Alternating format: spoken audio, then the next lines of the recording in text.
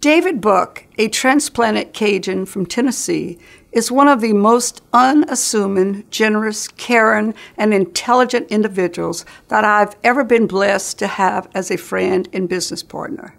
I first met David and his wife Brenda at a military reception honoring a Special Forces group, of which they were generous sponsors. We soon became business partners in a restaurant venture, Buck and Johnny's in Brobridge. This is when I was able to truly marvel at his generosity and compassion for our youth and our less fortunate families.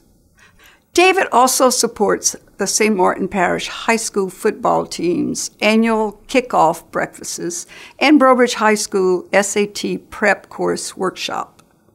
David's philosophy is if you have $1 extra, it is your responsibility to give it to someone in need. What I have come to learn about David is not only how generous of heart he is, but also how quiet he is about it.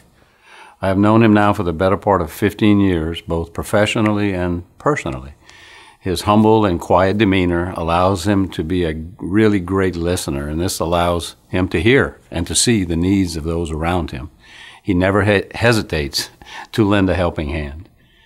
David and his wonderful family organize and sponsor an annual Thanksgiving Day lunch that feeds over 500 needy folks in our parish.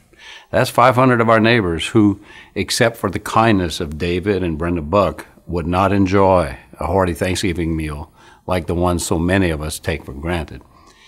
Beyond this public act of generosity, I know that David is always filling the gap to help organizations and individuals in their times of need. Funeral costs, school uniforms, a lunch tab for a military service member.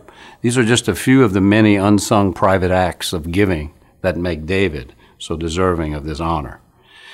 David has earned what he has, and I know he is ever thankful to our Lord for his many blessings.